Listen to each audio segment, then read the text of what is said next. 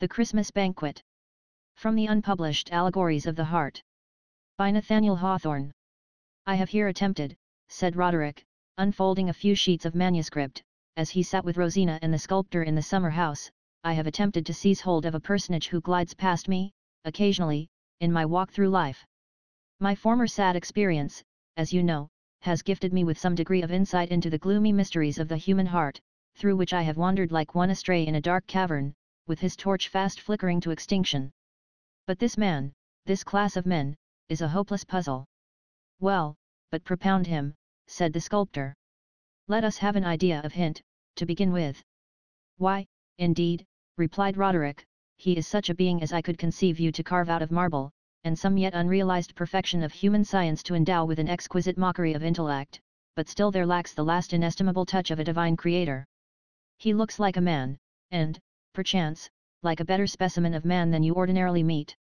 You might esteem him wise, he is capable of cultivation and refinement, and has at least an external conscience, but the demands that spirit makes upon spirit are precisely those to which he cannot respond. When at last you come close to him you find him chill and unsubstantial, a mere vapor. I believe, said Rosina, I have a glimmering idea of what you mean. Then be thankful, answered her husband, smiling, but do not anticipate any further illumination from what I am about to read. I have here imagined such a man to be, what, probably, he never is, conscious of the deficiency in his spiritual organization. Methinks the result would be a sense of cold unreality wherewith he would go shivering through the world, longing to exchange his load of ice for any burden of real grief that fate could fling upon a human being. Contenting himself with this preface, Roderick began to read. In a certain old gentleman's last will and testament there appeared a bequest, which, as his final thought and deed, was singularly in keeping with a long life of melancholy eccentricity. He devised a considerable sum for establishing a fund, the interest of which was to be expended, annually forever, in preparing a Christmas banquet for 10 of the most miserable persons that could be found. It seemed not to be the testator's purpose to make these half a score of sad hearts merry, but to provide that the stern or fierce expression of human discontent should not be drowned, even for that one holy and joyful day, amid the acclamations of festal gratitude which all Christendom sends up.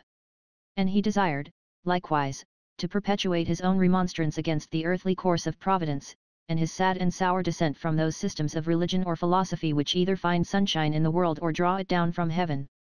The task of inviting the guests, or of selecting among such as might advance their claims to partake of this dismal hospitality, was confided to the 2 trustees or stewards of the fund.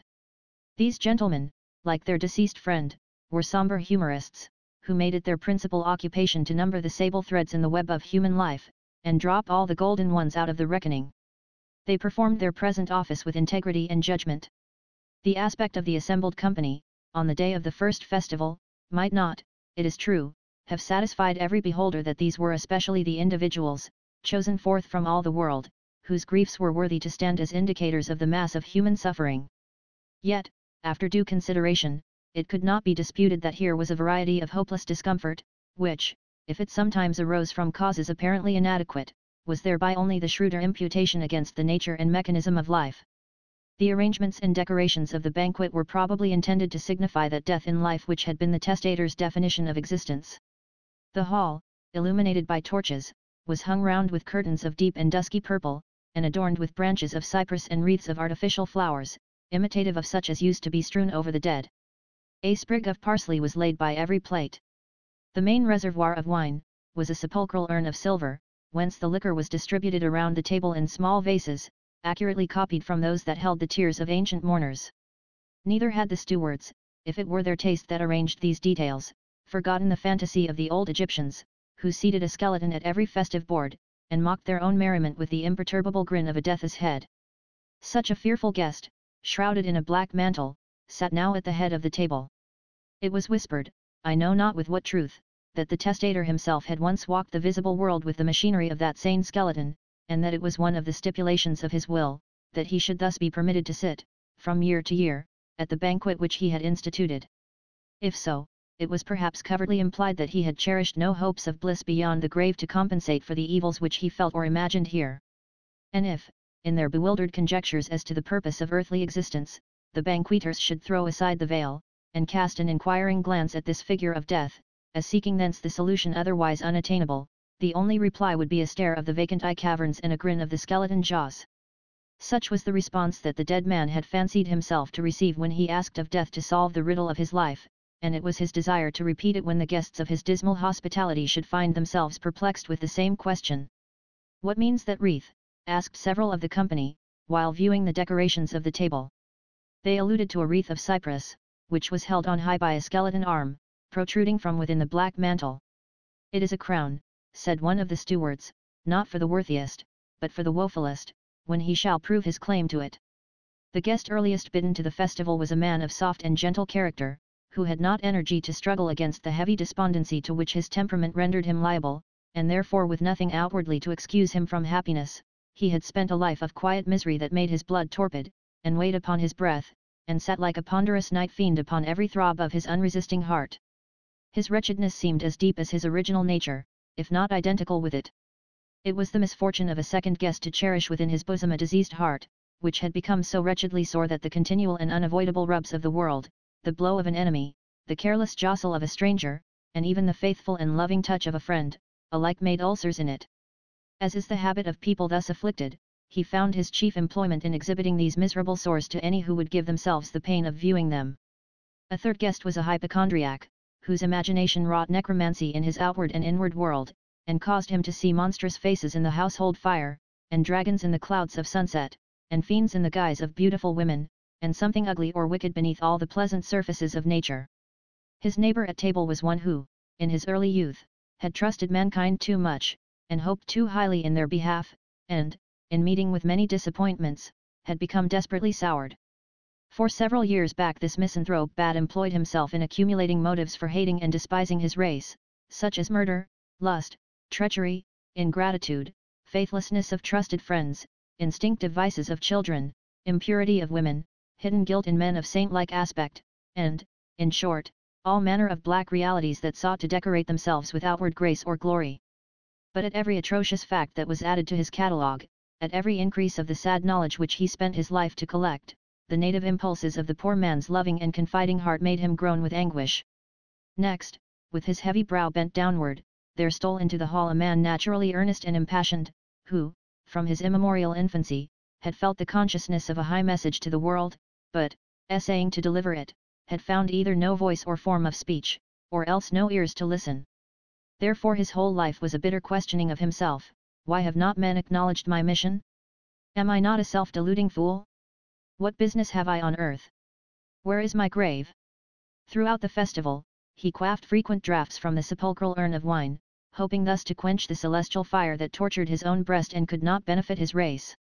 Then there entered, having flung away a ticket for a ball, a gay gallant of yesterday, who had found 4 or 5 wrinkles in his brow, and more grey hairs than he could well number on his head. Endowed with sense and feeling, he had nevertheless spent his youth in folly, but had reached at last that dreary point in life where folly quits us of her own accord, leaving us to make friends with wisdom if we can. Thus, cold and desolate, he had come to seek wisdom at the banquet, and wondered if the skeleton were she.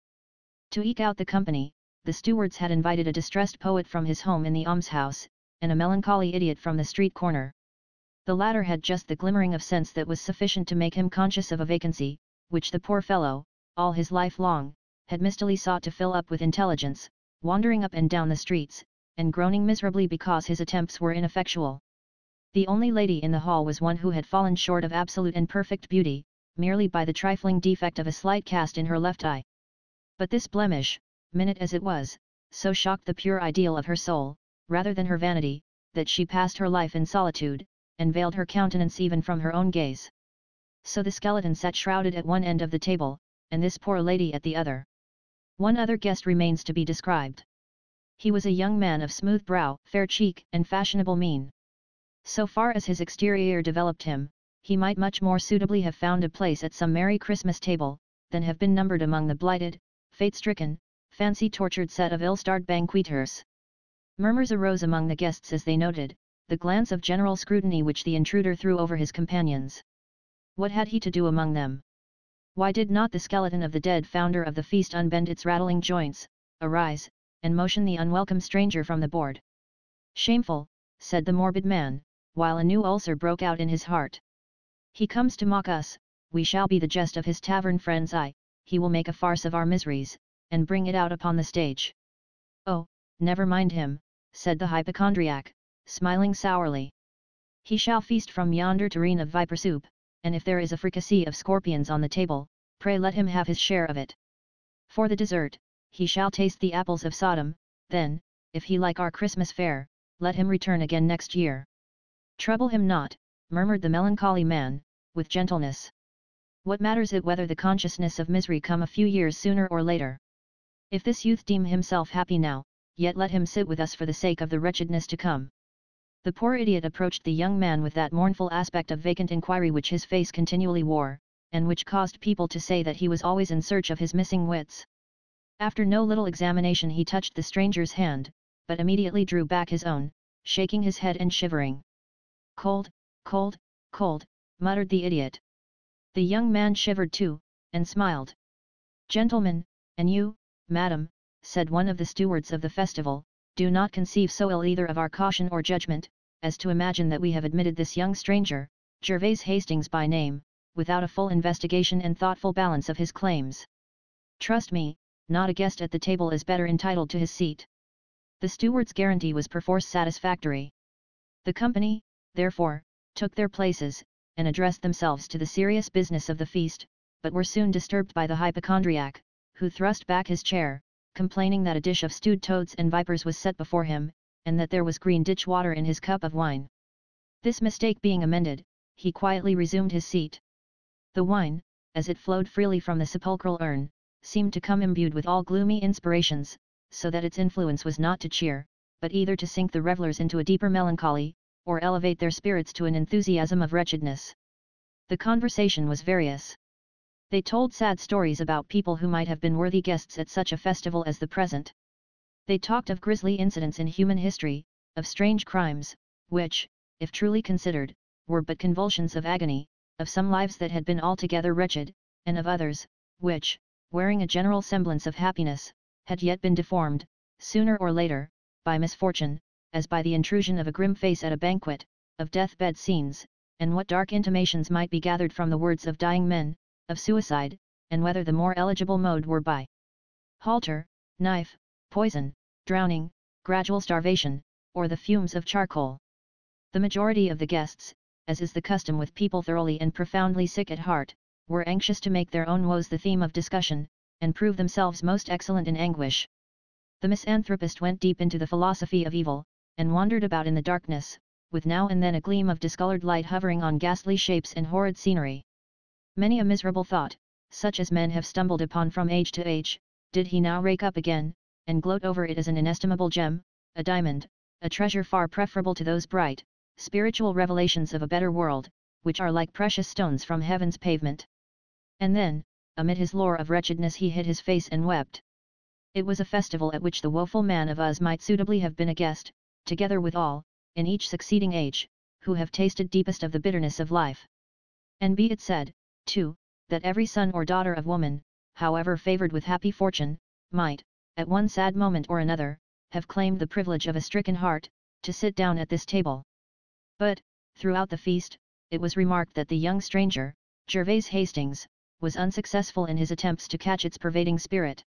At any deep, strong thought that found utterance, and which was torn out, as it were, from the saddest recesses of human consciousness, he looked mystified and bewildered, even more than the poor idiot, who seemed to grasp at such things with his earnest heart, and thus occasionally to comprehend them. The young man's conversation was of a colder and lighter kind, often brilliant, but lacking the powerful characteristics of a nature that had been developed by suffering. Sir, said the misanthropist, bluntly, in reply to some observation by Gervase Hastings, pray do not address me again. We have no right to talk together. Our minds have nothing in common. By what claim you appear at this banquet I cannot guess, but methinks, to a man who could say what you have just now said, my companions and myself must seem no more than shadows flickering on the wall. And precisely such a shadow are you to us.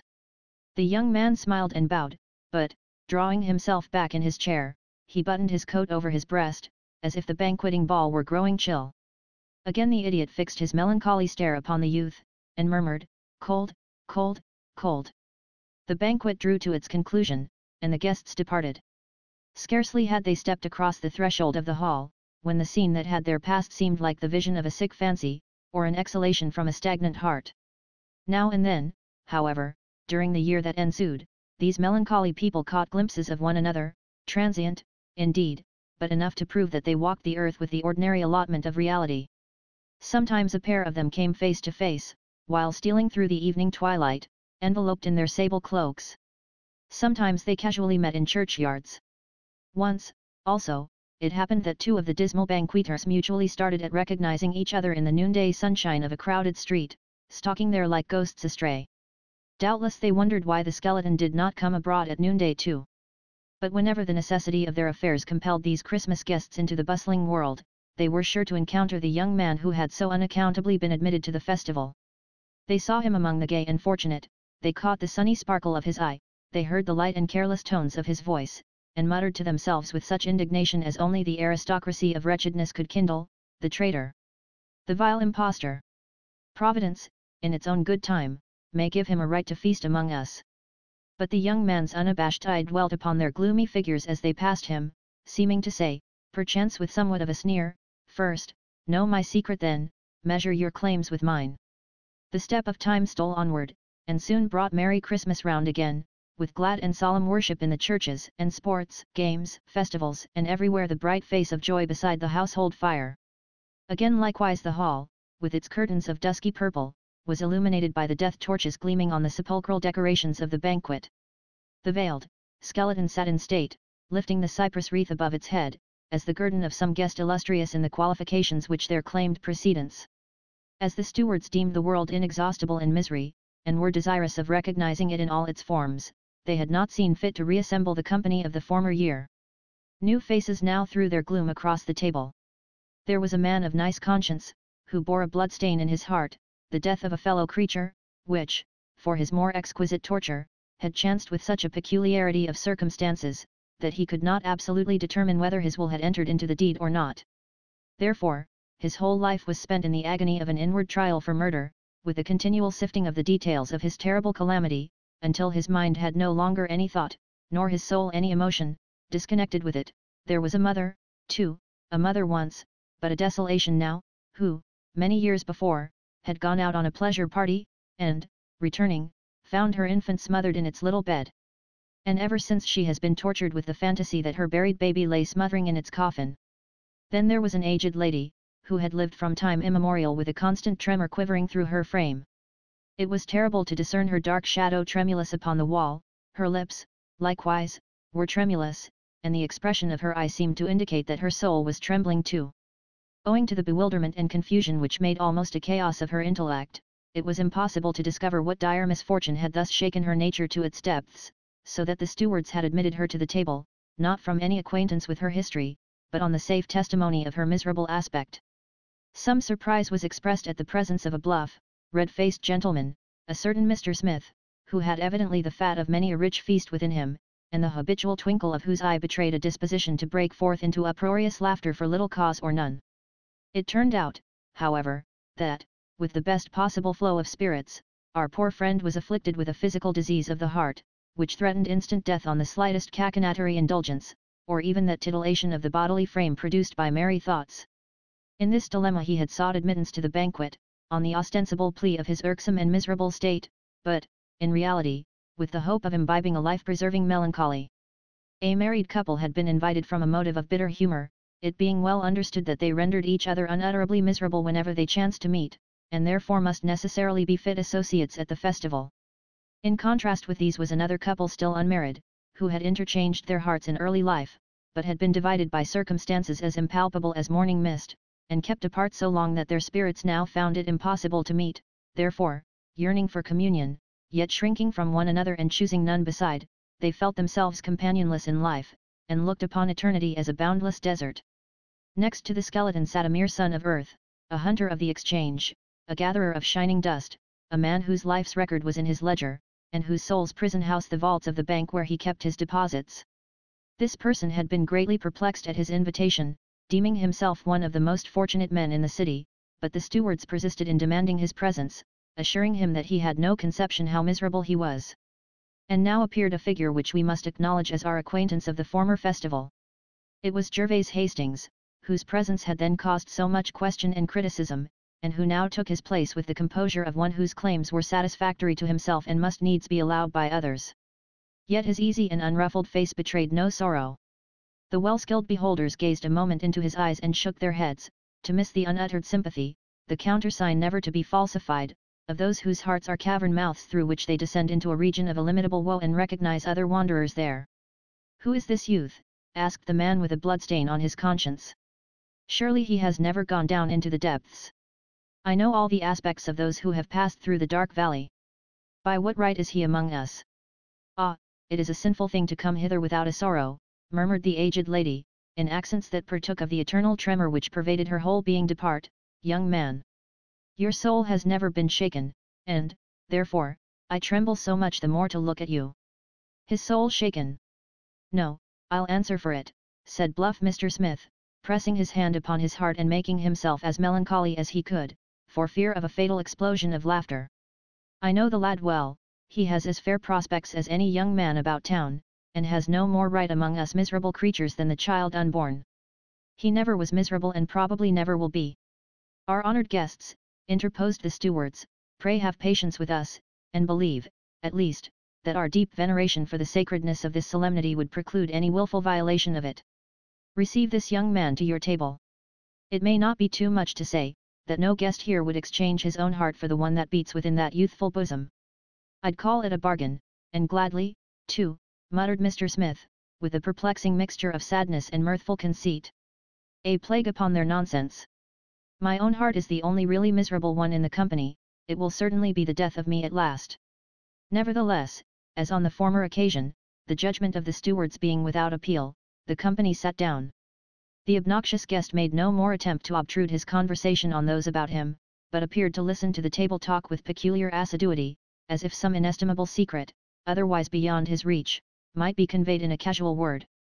And in truth, to those who could understand and value it, there was rich matter in the upgushings and outpourings of these initiated souls to whom sorrow had been a talisman, admitting them into spiritual depths which no other spell can open.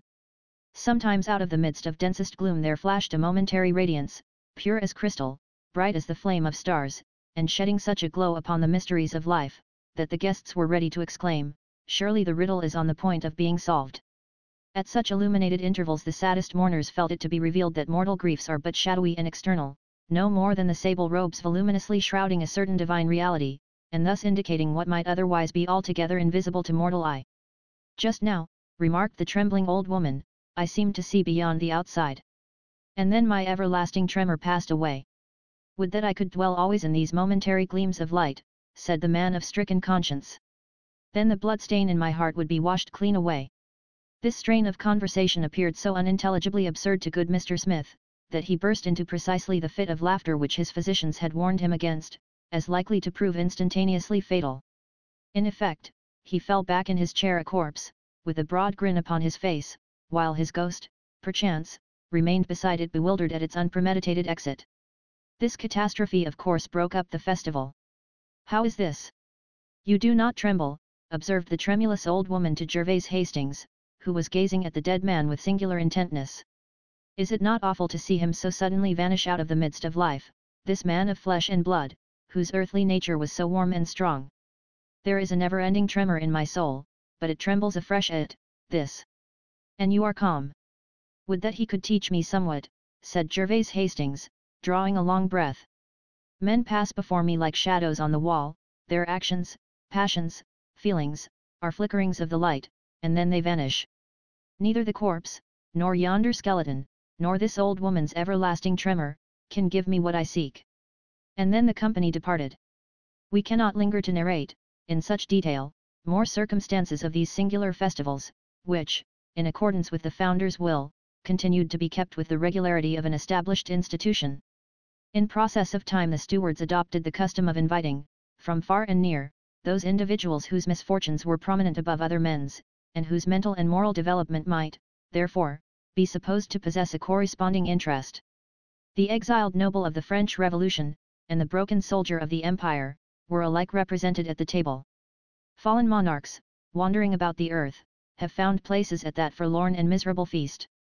The statesman, when his party flung him off, might, if he chose it, be once more a great man for the space of a single banquet. Aaron Burr's name appears on the record at a period when his ruin, the profoundest and most striking, with more of moral circumstance in it than that of almost any other man, was complete in his lonely age. Stephen Guard, when his wealth weighed upon him like a mountain, once sought admittance of his own accord. It is not probable, however, that these men had any lesson to teach in the lore of discontent and misery which might not equally well have been studied in the common walks of life. Illustrious unfortunates attract a wider sympathy, not because their griefs are more intense, but because, being set on lofty pedestals, they the better serve mankind as instances and bywords of calamity. It concerns our present purpose to say that, at each successive festival, Gervase Hastings showed his face, gradually changing from the smooth beauty of his youth to the thoughtful comeliness of manhood, and thence to the bald, impressive dignity of age. He was the only individual invariably present. Yet on every occasion there were murmurs, both from those who knew his character and position, and from them whose hearts shrank back as denying his companionship in their mystic fraternity. "Who is this impassive man?" had been asked 100 times. "Has he suffered? Has he sinned? There are no traces of either. Then wherefore is he here? You must inquire of the stewards or of himself," was the constant reply. "We seem to know him well here in our city, and know nothing of him but what is creditable and fortunate. Yet hither he comes, year after year, to this gloomy banquet, and sits among the guests like a marble statue. Ask yonder skeleton, perhaps that may solve the riddle." It was in truth a wonder. The life of Gervase Hastings was not merely a prosperous, but a brilliant one. Everything had gone well with him. He was wealthy, far beyond the expenditure that was required by habits of magnificence, a taste of rare purity and cultivation, a love of travel, a scholar's instinct to collect a splendid library, and, moreover, what seemed a magnificent liberality to the distressed. He had sought happiness, and not vainly, if a lovely and tender wife, and children of fair promise, could ensure it. He had, besides, ascended above the limit which separates the obscure from the distinguished, and had won a stainless reputation in affairs of the widest public importance. Not that he was a popular character, or had within him the mysterious attributes which are essential to that species of success. To the public he was a cold abstraction, wholly destitute of those rich lines of personality, that living warmth, and the peculiar faculty of stamping his own heart's impression on a multitude of hearts, by which the people recognize their favorites. And it must be owned that, after his most intimate associates had done their best to know him thoroughly, and love him warmly, they were startled to find how little hold he had upon their affections. They approved, they admired, but still in those moments when the human spirit most craves reality, they shrank back from Gervase Hastings, as powerless to give them what they sought. It was the feeling of distrustful regret with which we should draw back the hand after extending it, in an elusive twilight, to grasp the hand of a shadow upon the wall. As the superficial fervency of youth decayed, this peculiar effect of Gervase Hastings's character grew more perceptible. His children, when he extended his arms, came coldly to his knees, but never climbed them of their own accord. His wife wept secretly, and almost adjudged herself a criminal because she shivered in the chill of his bosom. He, too, occasionally appeared not unconscious of the chillness of his moral atmosphere, and willing, if it might be so, to warm himself at a kindly fire. But age stole onward and benumbed him more and more. As the hoarfrost began to gather on him, his wife went to her grave, and was doubtless warmer there. His children either died or were scattered to different homes of their own, and old Gervase Hastings, unscathed by grief, alone, but needing no companionship, continued his steady walk through life, and still one very Christmas day attended at the dismal banquet. His privilege as a guest had become prescriptive now. Had he claimed the head of the table, even the skeleton would have been ejected from its seat. Finally, at the merry Christmastide, when he had numbered 80 years complete, this pale, high-browed, marble-featured old man once more entered the long-frequented hall, with the same impassive aspect that had called forth so much dissatisfied remark at his first attendance. Time, except in matters merely external, had done nothing for him, either of good or evil.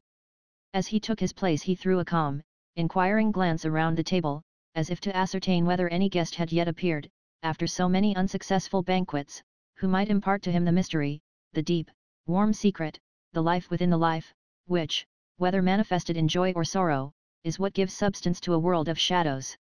"My friends," said Gervase Hastings, assuming a position which his long conversancy with the festival caused to appear natural, "you are welcome. I drink to you all in this cup of sepulchral wine." The guests replied courteously, but still in a manner that proved them unable to receive the old man as a member of their sad fraternity. It may be well to give the reader an idea of the present company at the banquet. One was formerly a clergyman, enthusiastic in his profession, and apparently of the genuine dynasty of those old Puritan divines whose faith in their calling, and stern exercise of it, had placed them among the mighty of the earth. But yielding to the speculative tendency of the age, he had gone astray from the firm foundation of an ancient faith, and wandered into a cloud region, where everything was misty and deceptive, ever mocking him with a semblance of reality, but still dissolving when he flung himself upon it for support and rest.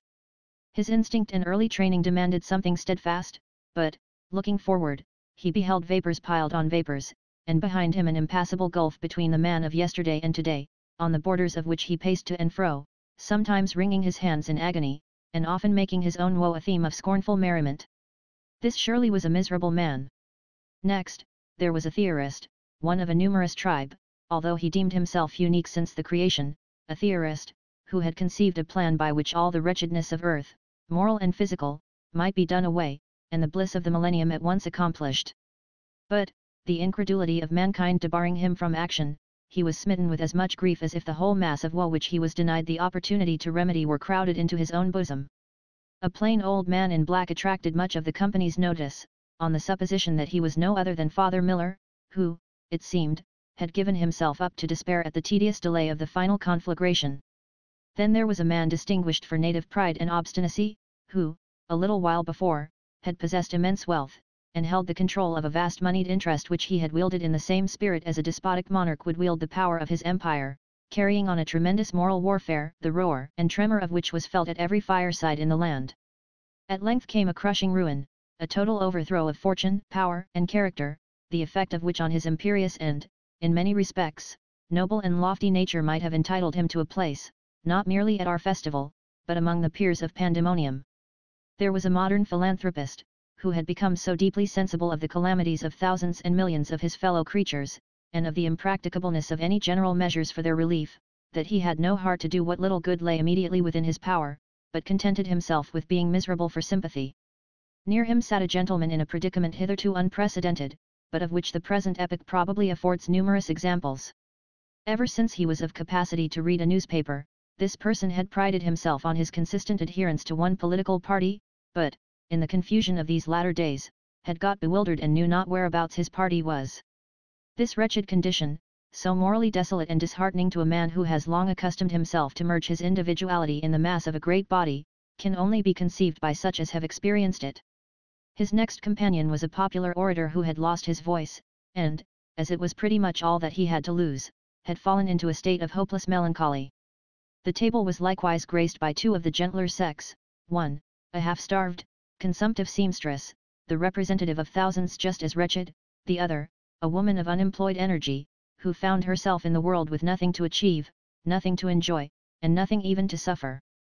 She had, therefore, driven herself to the verge of madness by dark broodings over the wrongs of her sex, and its exclusion from a proper field of action. The roll of guests being thus complete, a side table had been set for 3 or 4 disappointed office-seekers, with hearts as sick as death, whom the stewards had admitted partly because their calamities really entitled them to entrance here, and partly that they were in especial need of a good dinner. There was likewise a homeless dog, with his tail between his legs, licking up the crumbs and gnawing the fragments of the feast, such a melancholy cur as one sometimes sees about the streets without a master, and willing to follow the first that will accept his service. In their own way, these were as wretched a set of people as ever had assembled at the festival. There they sat, with the veiled skeleton of the founder holding aloft the cypress wreath, at one end of the table, and at the other, wrapped in furs, the withered figure of Gervase Hastings, stately, calm, and cold, impressing the company with awe, yet so little interesting their sympathy that he might have vanished into thin air without their once exclaiming, "Whither is he gone?" "Sir," said the philanthropist, addressing the old man, "you have been so long a guest at this annual festival, and have thus been conversant with so many varieties of human affliction, that, not improbably, you have thence derived some great and important lessons. How blessed were your lot could you reveal a secret by which all this mass of woe might be removed." "I know of but one misfortune," answered Gervase Hastings, quietly, "and that is my own." "Your own," rejoined the philanthropist.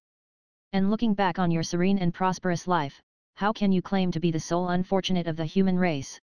"You will not understand it," replied Gervase Hastings, feebly, and with a singular inefficiency of pronunciation, and sometimes putting one word for another. None have understood it, not even those who experience the like. It is a chillness, a want of earnestness, a feeling as if what should be my heart were a thing of vapor, a haunting perception of unreality. Thus seeming to possess all that other men have, all that men aim at, I have really possessed nothing, neither joy nor griefs. All things, all persons, as was truly said to me at this table long and long ago, have been like shadows flickering on the wall. It was so with my wife and children, with those who seemed my friends, it is so with yourselves, whom I see now before one. Neither have I myself any real existence, but am a shadow like the rest. And how is it with your views of a future life? Inquired the speculative clergyman. Worse than with you, said the old man, in a hollow and feeble tone, for I cannot conceive it earnestly enough to feel either hope or fear. Mine is the wretchedness. This cold heart, this unreal life. Ah! It grows colder still. It so chanced that at this juncture the decayed ligaments of the skeleton gave way, and the dry bones fell together in a heap, thus causing the dusty wreath of cypress to drop upon the table. The attention of the company being thus diverted for a single instant from Gervase Hastings, they perceived, on turning again towards him, that the old man had undergone a change. His shadow had ceased to flicker on the wall. Well, Rosina, what is your criticism? Asked Roderick, as he rolled up the manuscript.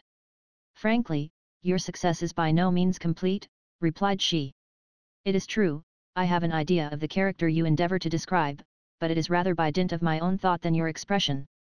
That is unavoidable, observed the sculptor, because the characteristics are all negative. If Gervase Hastings could have imbibed one human grief at the gloomy banquet, the task of describing him would have been infinitely easier. Of such persons, and we do meet with these moral monsters now and then, it is difficult to conceive how they came to exist here, or what there is in them capable of existence hereafter. They seem to be on the outside of everything, and nothing wearies the soul more than an attempt to comprehend them within its grasp.